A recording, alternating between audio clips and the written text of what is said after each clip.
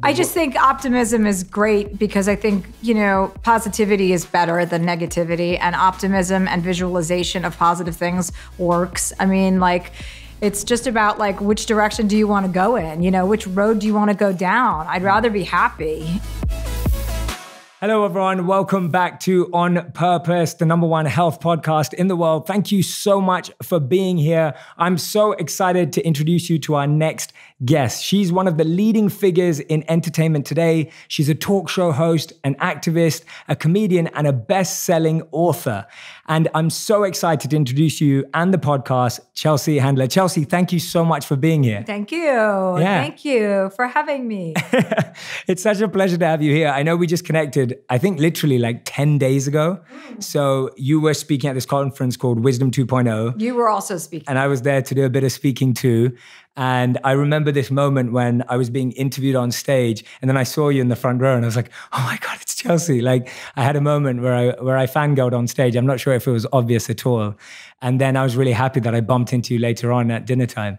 And so when we spoke and we connected, I felt your energy. It was awesome. And I'm so glad you came out here. Thank you. That's very nice. Thanks. Yeah, I went with my sister because my psychiatrist, which I have to say all the time now, my psychiatrist had referred me to that, or asked me if I had any interest in speaking at the Wisdom 2.0 conference in San Francisco is what we're talking about.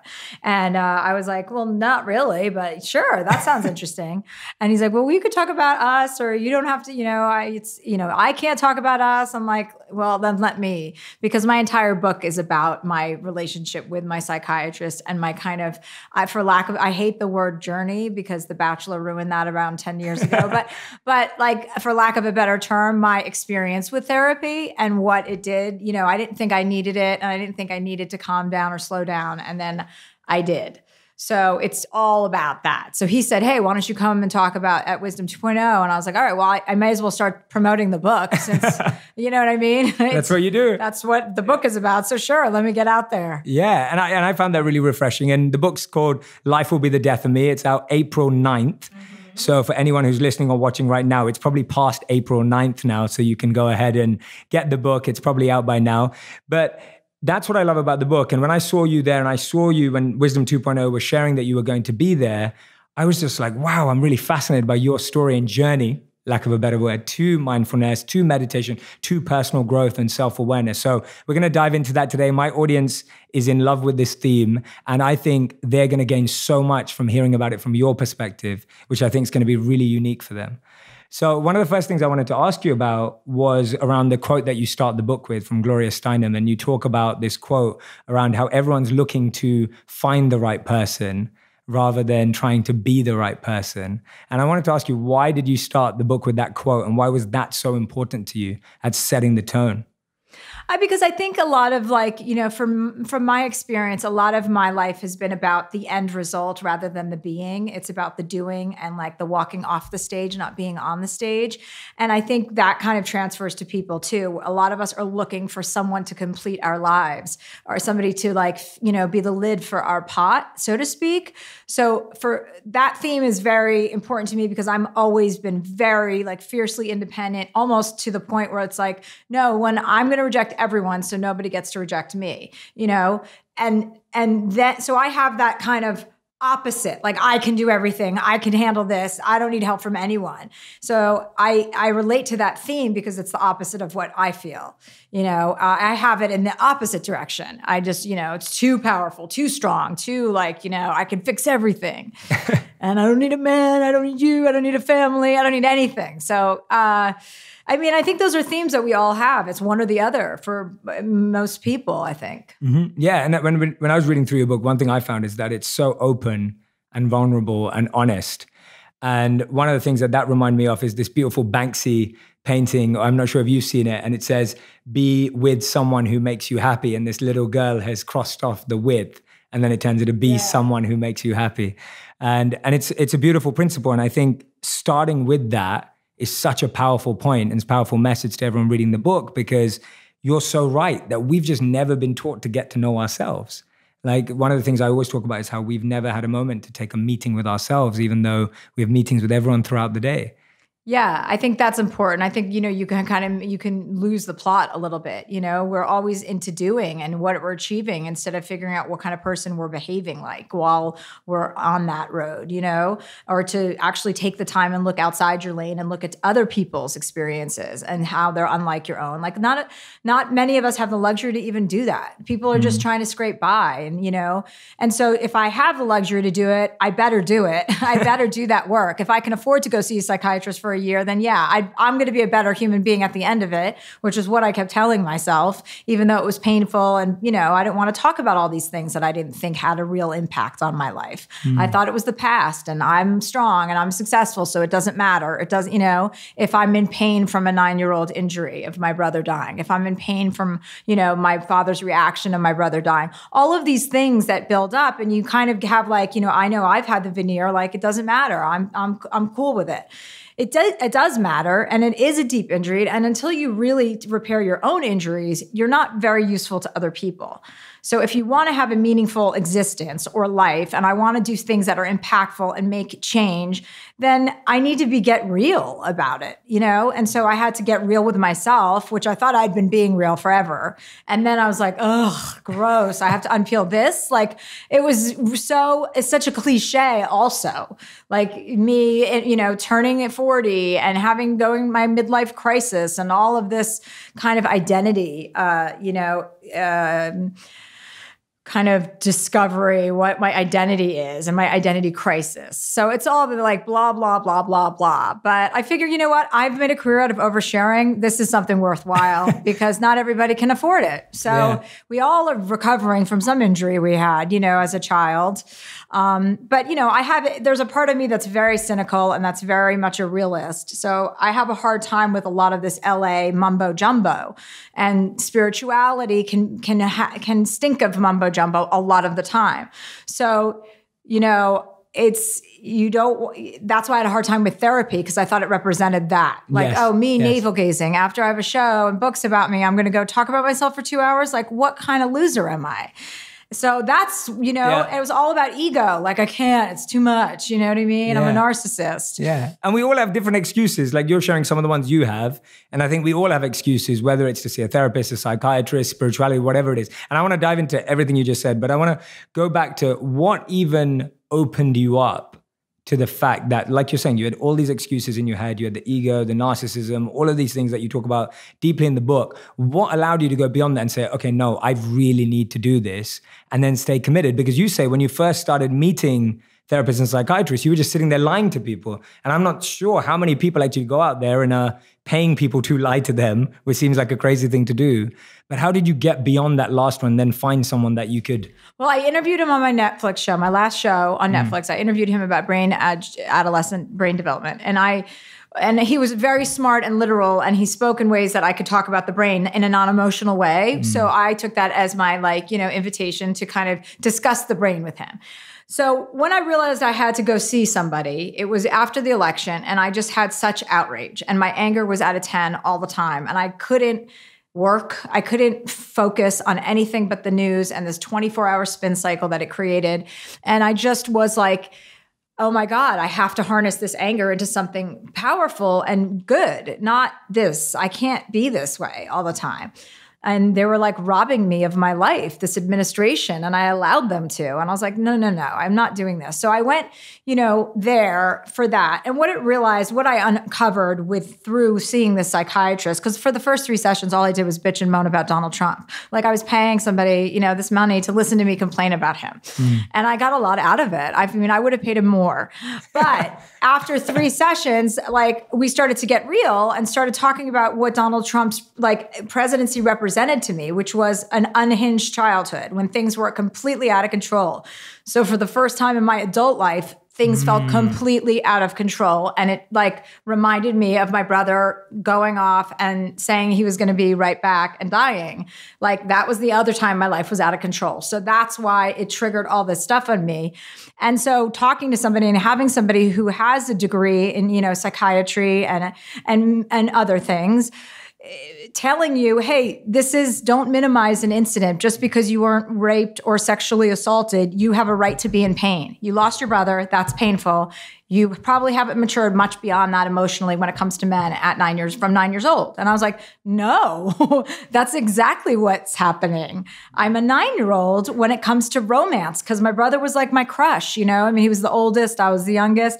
And once somebody said that to me, I'm like, oh my God, is it that obvious? Like, that's how basic this all is? I answer, yes, it is. And if you don't, ask questions like that or admit it to yourself, then you're just kind of masking pain. So I loved what you said there, because it's almost like giving yourself permission to feel pain. Mm-hmm. Like a lot of us are masking ourselves from it, or we're like, oh, that didn't matter. Like, and for you, it was losing your brother, which you talk a lot about, how it actually defined you and your family for a period of time before you went through this process where you were able to actually say, I'm not going to let that define me. And right. I mean, I think that I was being defined by loss. I was being defined by, as a 9-year-old, I didn't have the ability to understand that my brother didn't have a choice. He didn't go kill himself. Or to me, it felt like he left our family to go live with another family because he found somebody he liked better, with a cooler little sister or whatever. I I didn't understand that it was an accident. So I was mad at him, and I continued to be mad at people, for any sort of vibe like that, which is, what leads to not ever trusting men or being in a relationship, and why I feel so strongly about providing for myself so that I don't have to rely on another person. How did you start revisiting these moments in a constructive way? When I hear you speak, it's like you're able to find the patterns, you're seeing the parallels. Obviously, thanks to your psychiatrist, you're able to see that this event could have sparked this. How does someone re-look at their life constructively as opposed to destructively? Because it could feel like I think the reason why we shun away from these things is because we're scared of diving back into a past experience and having to make sense of it. Yeah, if it's really painful, you obviously need a professional, because a lot of people aren't willing to, or capable, I think, or have the vocabulary to access your pain. You know what I mean? At 9, something happened to you that was traumatic when you were a child. You don't have the vocabulary to articulate that pain. So that carries with you to adulthood. And as an adult, you still don't have the vocabulary, 100%. Even though you do. So I think that you just have to really know that unwelcome thoughts are great things to explore. Everyone talks about that with meditation, to don't try and shut up a negative thought or a doubtful thought, but actually welcome it and consider it and go, oh, okay, this is here. Give it the airtime it needs so that maybe when it leaves, it's gone for longer, rather than trying to tamp something away. So I think all of those things with regard to memories when you're growing up, it's just you have to believe in science and data and understand that going through these conversations with someone is going to be a helpful event for you most often, unless you have some quack that doesn't give a shit about, helping you. So I think most people are in this business because they want to help other people. So I think it's important to think about the memories you don't love. Don't obsess about them, but give them the respect that they deserve so that maybe you can sort them out. Yeah, I think around a year ago, I completely agree with you. I made a video called How Meditation Made Me a Bad Person. And it was because when I first started to meditate, it made me more aware of all the stuff I needed to deal with. And so all of this negativity was there. All of this other stuff was surfacing from my childhood, from my background. And so the video was all around that principle around it's not like you meditate and you feel great straight away. No, I totally can relate to what you're saying, because I said this to my doctor. I said, hey, listen, now that I'm meditating 15 minutes a day, and this is hard for me. I'm not into meditation the way I want to be. I want to get it because I know it's right and it's going to help. And I've already seen small signs of it helping with my patients and, setting an intention for the day and, yada, yada, yada. But I think when you do, I think sometimes when you're addressing the very issues you have, the opposite side of those things becomes louder than normal because you're now more aware of your behavior. So that din gets a little bit louder, and you're like, wait, I'm doing all the right things. Why am I having doubtful thoughts? Why am I having negative thoughts? And you're like, because you're more aware. And those pass too. Yeah. So absolutely. I can relate to that. Oh, good. I'm glad. Yeah. I thought it was just me, but it was that, the tradition that I studied as a monk in would describe it as when you try and clean a room, a dusty room, the first thing that happens is the dust comes up in your face. And if it was clouding, it doesn't feel comfortable. It's uncomfortable because you're trying to clean a place that hasn't been cleaned for a long time, right, or hasn't even been seen for a long time. Yeah. But I love what you talk about in the book. You talk about us building bubbles. And I like the way you describe that, because I do think, and you've mentioned the LA bubble a bit already, but it's like we live inside a bubble. And then we all think we don't, but everyone has their own bubble. And then we're living inside multiple bubbles. Mm-hmm. Tell me about your experience when you started to recognize, you're like, oh, wow, I'm in a bubble. And then how do I break this bubble? I think, again, with the election, it was like when all of this, like this racist stuff was like coming to a head, for me, I really thought like that we had gotten somewhere. Like I was naive. And it was, that just was another example of the bubble I live in, is that I couldn't believe it. And meanwhile, Black people are like, it happens all the time. Like, why are you guys surprised now? Like, why are white people not better allies and advocates to people of color? And that's what I spent my time doing last year, reading books, like James Baldwin and Ta-Nehisi Coates or however you say his name, I always screw it up. But, like really just thinking outside of my own experience, because clearly I'm part of some fucking lucky club because I don't have to, worry about what I'm going to do next. Even though I do, I can pretty much do whatever I want. And you have to realize that's a rarefied experience to have. And I just thought I deserved it for a really long time until I really started to be like, okay, scared about what was happening in the world and looking around. And I'm embarrassed that it took that long.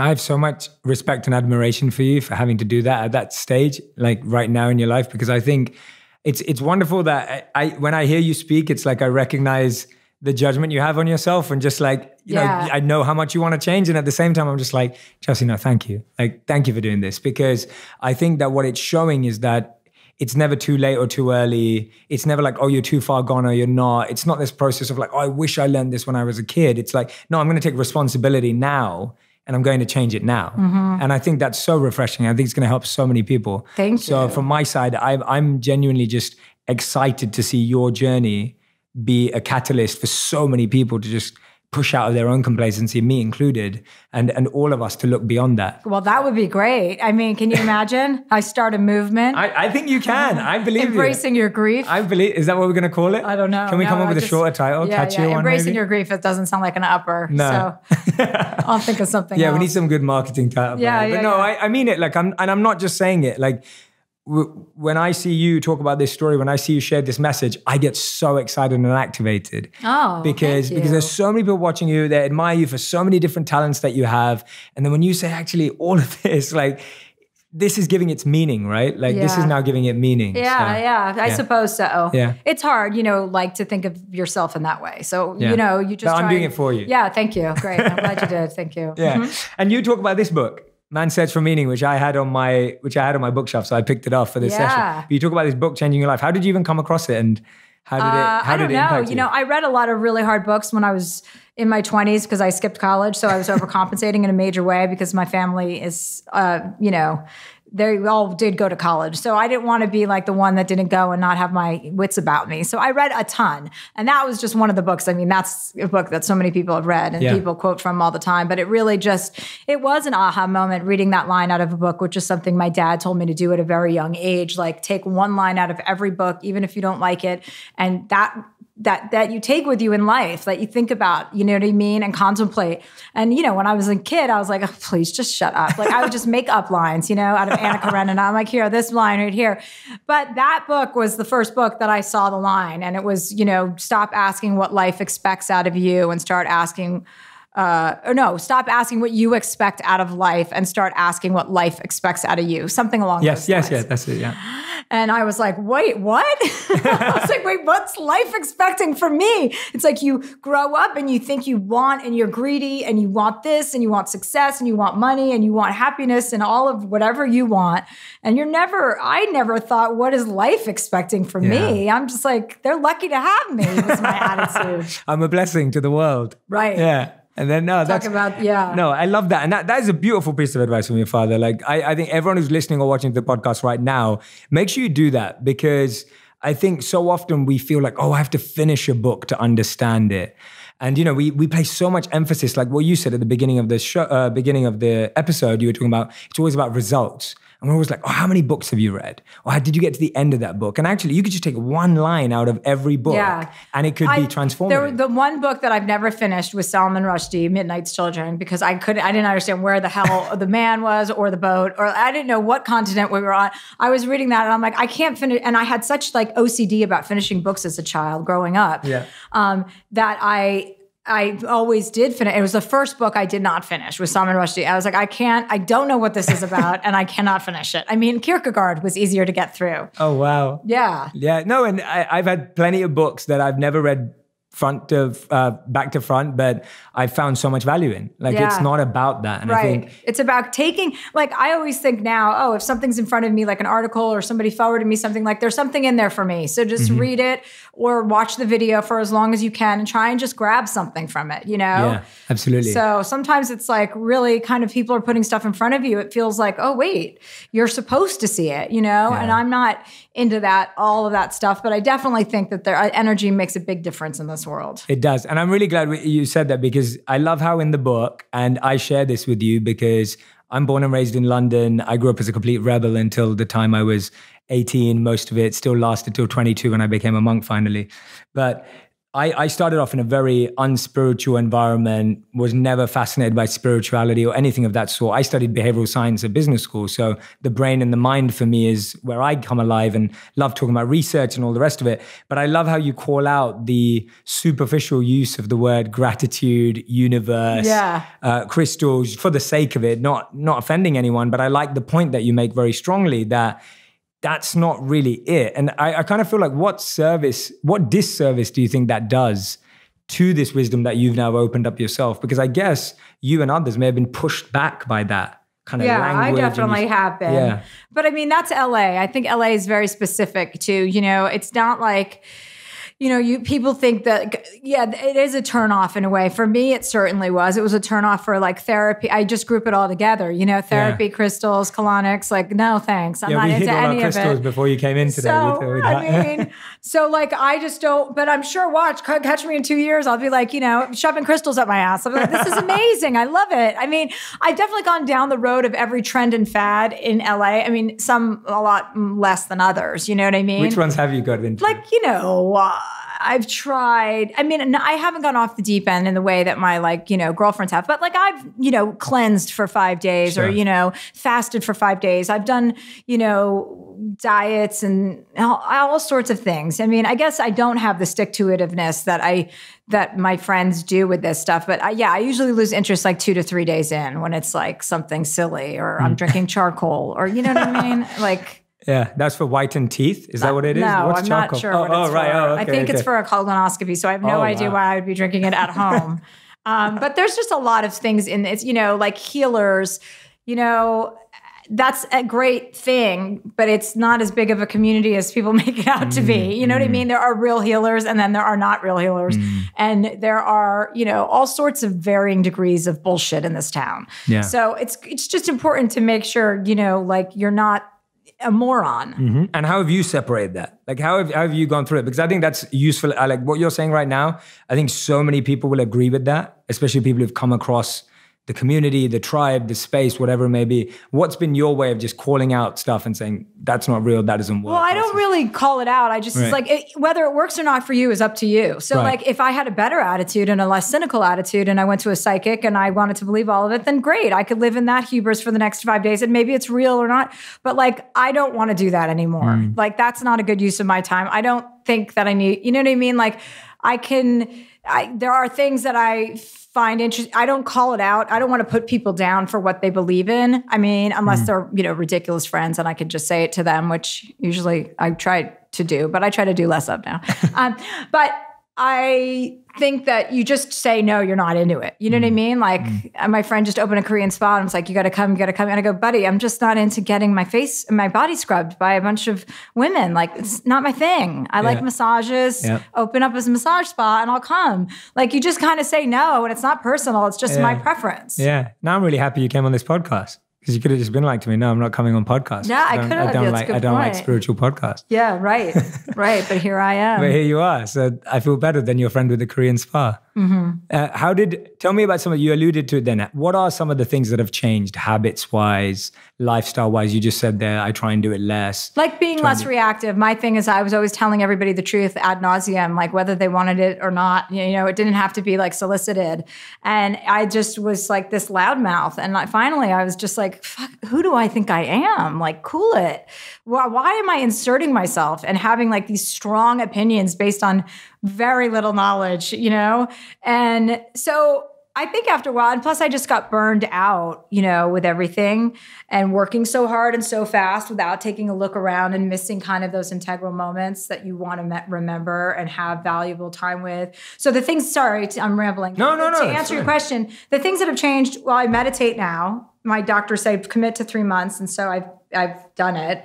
And I'm like now into it. Like I do it every day. 15 minutes a day. Yeah, 15 minutes a day, which is big for me. It's amazing. I am less reactive. I don't say what's off the top of my, you know, I don't. How have you stopped that one? Because that sounds hard. It's so much cooler to just sit back and not say anything when somebody, you know, you don't have to like correct people or tell them what's right. It doesn't matter. Like just chill out. I mean, I take a lot of cannabis also, just so you know, like this is part of my program because it cut my drinking in half mostly. And then I realized like the great benefits of that. So then I got all passionate about that and how it makes you more present and more mellow. And like for me, especially, it's a great ameliorant. So that's changed a lot. I'm just more present. And I also don't, you know, when someone sends me a text or an email that annoys me or I don't ever respond now. Like I used to just be like, you know, sitting there typing angrily on my phone. And it's like, it's not a hot look. So just cool and shit, like, you know, cool it and relax. And that's my attitude towards everything now. Yeah. So between the meditation, the cannabis, the therapy, I mean, I'm killing it. I love it. You're killing life. I love it. No, that's great. It's awesome. We all know that life is made up of habits and what we break it down into. And you're only going to let go of bad ones when you take on new good ones. So it's nice to see that. And yes, 15 minutes is huge.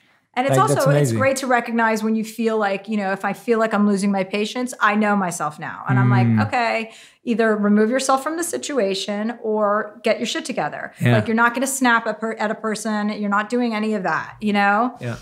So that's good. It makes you feel like an adult more, which is I feel like I've never had in my life. I love that. Yeah, no, I completely agree with you. And we still all have our moments where we do snap or we don't react the way we want to, etc. But it's a marathon, right? Or you leave your therapist and get down, you know, to the parking lot and get into an argument with the guy who's parking your car. I mean, that's happened to me where I've been like, you are such a fucking asshole. Meanwhile, 2 seconds ago, I'm like, you know, meditating with my psychiatrist. I'm and like, he's watching from the window and shaking his head. Yeah, but I said that. I remember telling him, I go, oh my God, you should have seen me. I go, I left there and just got in a fight with this guy in the parking lot. And he's like, well, at least you know at least you're identifying it now. He goes, 2 years ago, you would have done that without thinking twice about it. Like next time, don't do it. Yeah, we undervalue just identifying.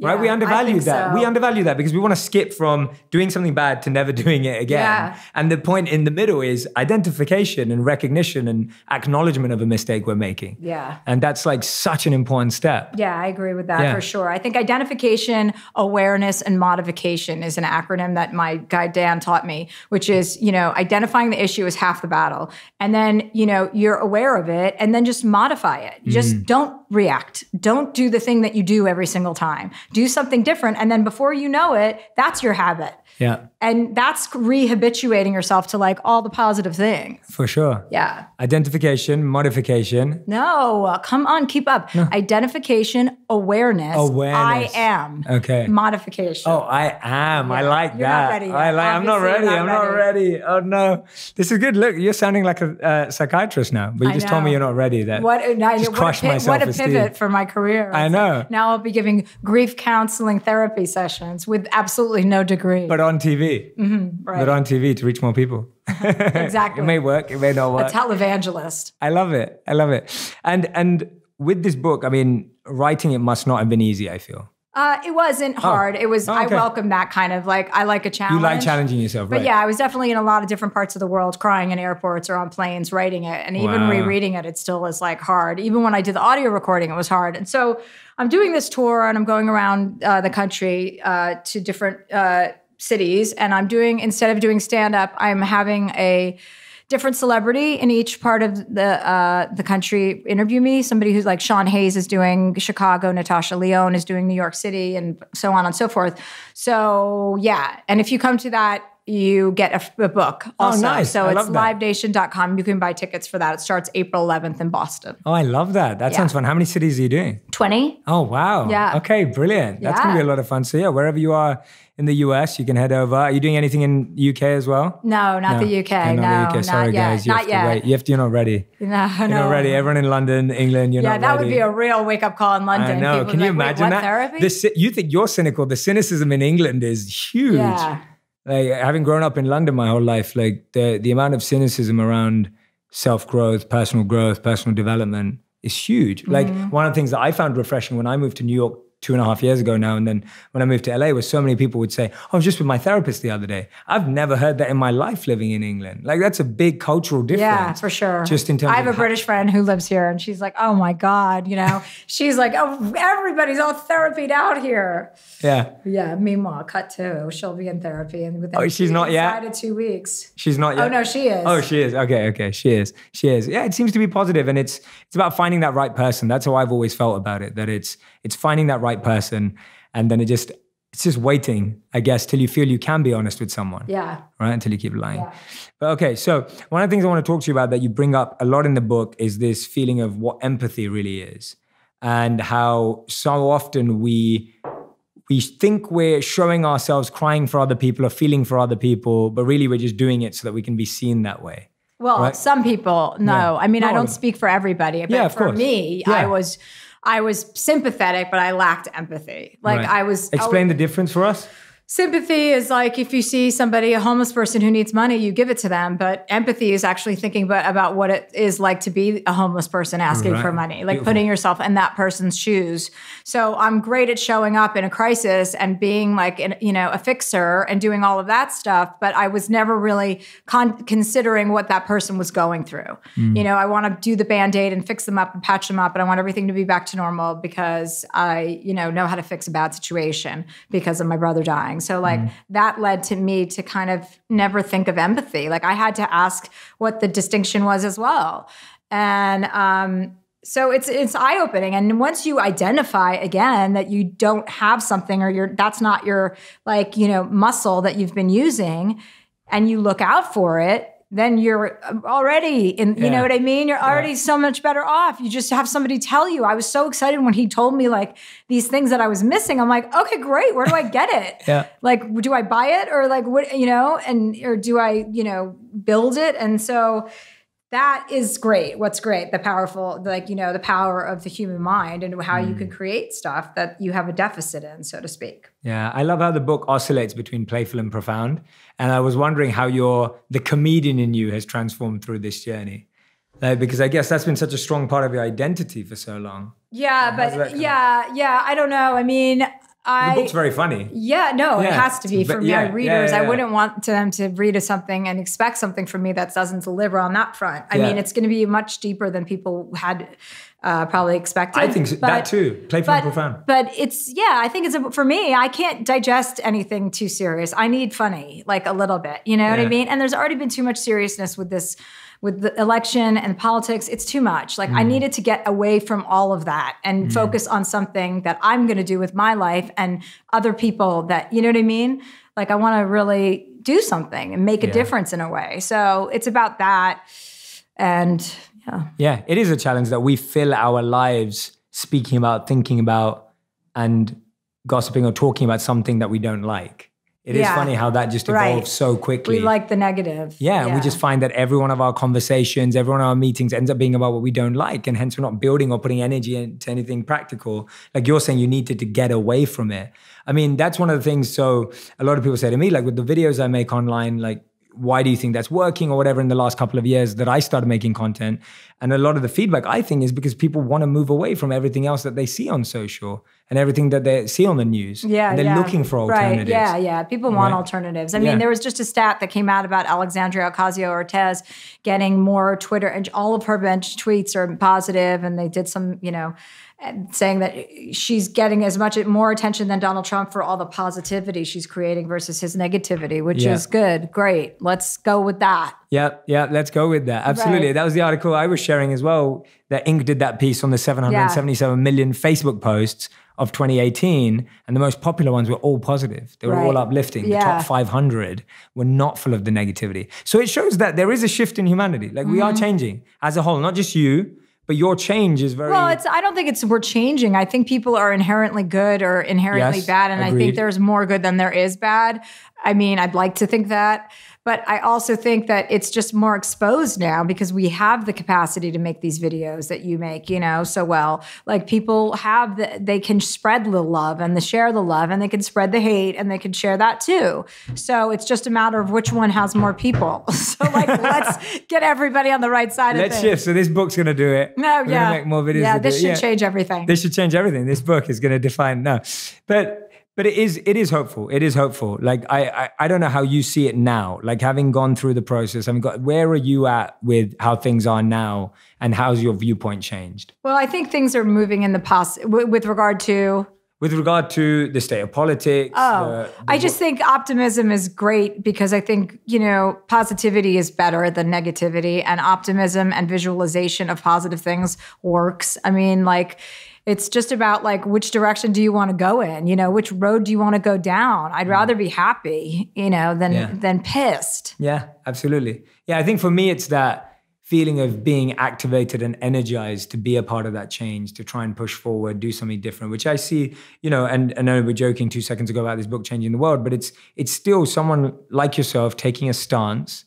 to say, I'm choosing this side. I'm going this way. And I think that's important. I think the more people that choose to do that with their platforms and everything will help people move that way. Because it's you verbalizing your choice to everyone, which you could have just made to yourself. What made you want to do it for everyone else? What made you want to articulate this to other people? I think my just experience with my therapist, I thought, I was taking time, the year off, and all I was doing was campaigning for people or throwing fundraisers at my house to try and, flip the house in 2018. So during that time, I was like, all right, I'll go to therapy while I'm doing it. And then after a couple of months, I started writing stuff down. I'm like, wait a second, this could help people that can't afford to do this. This could help people who have that childhood pain that they can't unlock and they don't know why they're failing at things in their life as a result of it, or how it's in fact, impeding themselves, their growth. So then I started writing it, and I was like, oh, this is really personal. No one's going to want to read this. It's too personal. It's it's a bummer. It's there's a lot of death in the book. And then my editor just kept pushing me. She's like, I think you need to just write what's happening with you right now. Write it all. I don't care if I'm like, this is going to be a death book. No one wants this. And she just kind of pushed me to do it. And then through it, I was like, this is exactly what I should be writing about. Oh my God. And then I was like, oh wow, this is going to be something people can look to who don't, who have the same feelings. Since I wrote it and since I recorded the audiobook, I've heard 2 other people just in passing, people I didn't know, with the same identical stories as me. So I can't even imagine how many people are out there. 100%. And I think that's so true that when we put out a story, it attracts that community together who have that same story and experience, which we think often that we're the only one who are having that experience, but it is shared. It is a shared experience. Yeah, it's shared. And that's where the strength comes in. You know what I mean? That's such an energy attraction because people are so into, commiserating with other people and finding out that they're not alone. No one is alone. What you've experienced, someone else has experienced. Such a powerful point. Yeah, so true. Never feel alone. Yeah, there are so many people going through the same thing.